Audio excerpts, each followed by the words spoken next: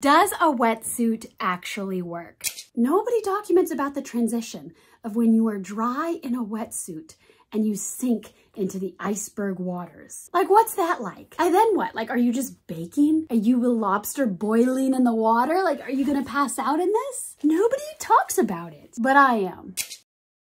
It's a process. I do have to step into the wetsuit. Mine you access from the front.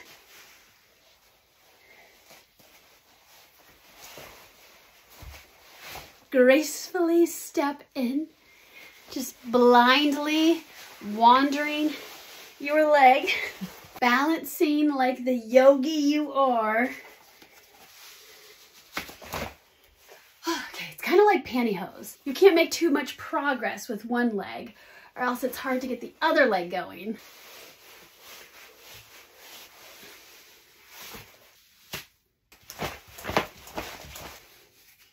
And then you just awkwardly distort your arm, position it like it's in a sling because you've dislocated your shoulder. You're gonna slither your hand, make it disappear until you can find a little opening. And then you, ta-da! Thought you were supposed to tuck this in, but the picture has it out. Do you Velcro this to the suit? Maybe you do. I don't know. That makes me feel nervous. This only took me 10 graceful minutes to put on. If you're new here, hi, welcome to my backyard. I am so blessed to have such a huge, enormous pool. Like really, most people don't have a pool this size, especially in this shape. Now don't be fooled by the sunshine. It is a warm day, but we have had quite the rainy season that I've had to reschedule filming again and again. So yes, it is warm and sunny out here. It is cold in there. It is cold. Okay, I mustn't delay anymore. Let me just capture my reaction throughout this whole process. It literally feels like the waters that I swam in Oregon. Oh my gosh, I'm sorry, I'll keep you up in front. I don't want to make you guys dizzy here, but. Oh. Okay, I am feeling the water sink into my wetsuit. It's pretty instant. It's cold, it's still cold. Usually though, I'm fine. Do you think I could speed things up if I take a little pee-pee in my wetsuit? Okay. I'm not gonna edit that out because this is an honest thought that I swear probably everybody thinks about when they're entering the cold water depths. Technically, I am the only one that can heat up my wetsuit.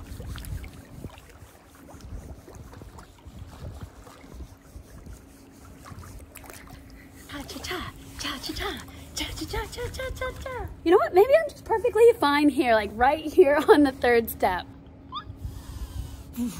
It's cold. I'm not playing it up or exaggerating for the camera.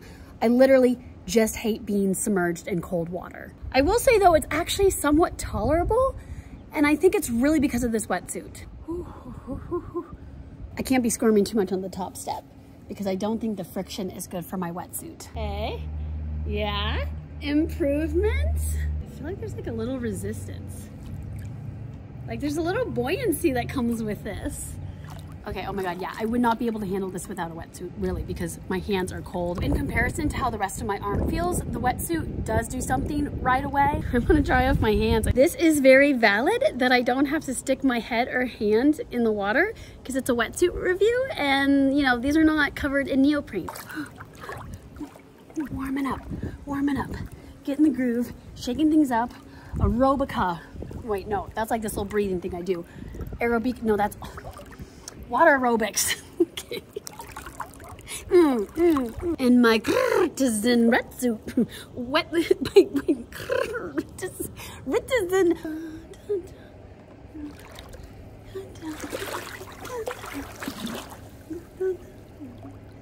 While I am staring at the sun, I figured, why don't I answer some FAQs? The kind that I come up with, because this is not a live stream. Does the wetsuit consistently keep you warm? Yes, but it fluctuates. When I got up to move, yeah, it was back to being kind of cold. Maybe I became used to that like exact temperature.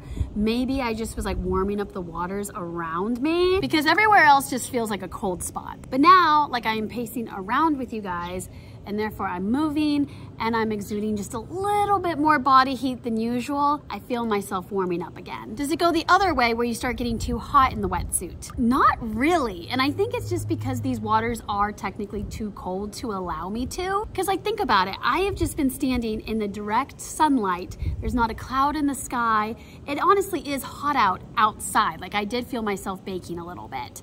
But I myself, I am not hot. I don't even feel warm. Like I just feel adjusted. Now, if you had this wetsuit in warmer waters, I do kind of wonder, like that could be a much more dangerous mix. Also too, just to keep in mind when you're dealing with like really long days outside in a wetsuit, nonetheless, like the fabrics are often dark.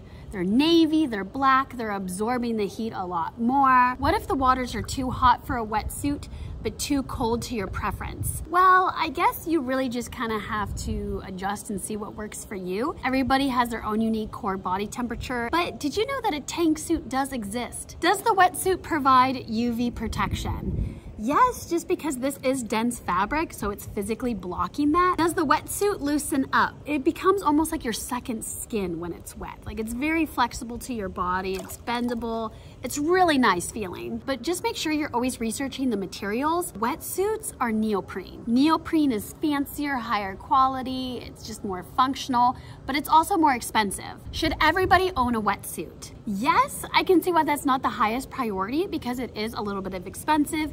You do have to learn about how to care for a wetsuit. There's a washing process. You never want to ball it up and crinkle it. But basically, yeah, like I do, just because you'll never know when a vacation will be spur of the moment where you then have to get a wetsuit, and finding a wetsuit that fits you can be a process. Would I also recommend any neoprene accessories? Yes and no, in the sense that like I don't own any as of yet. I haven't tried any to review, but again, like neoprene is neoprene. Like I can definitely see, like I was miserable sticking my hands in the water. So like I'd love some gloves. It might be hard to find anything that's like a ski mask because most people don't want to sell something that's gonna disrupt how the goggles suction on your face. Tips for getting a wetsuit. It needs to be form-fitting and snug. If it's tight, yeah, honestly, I think that's okay. Cause like I said, like once you get in the water, it is going to loosen up. But if your wetsuit is loose and has like too much space going on between the fabric and your body, it's gonna be poor insulation. And that's where it gets hard because sometimes it can be so form-fitting, but not in the arms, not in the chest. And I know that can be tricky because everybody's body size is different. And like if you're just shopping for something under $100, maybe you're like, F it, I'm just gonna go with it, that's fine. Just be aware. You should be able to put the wetsuit on dry. If you're new on YouTube, I hope you do subscribe. On my Patreon page, that is an extension of my YouTube channel, but I've definitely been upping my water content. If you're into that, or you just wanna support me and my channel and just really elevate my content, feel free to check it out. I'll put it down in the description below. Thanks for watching. I love you. I mean it. Bye, guys.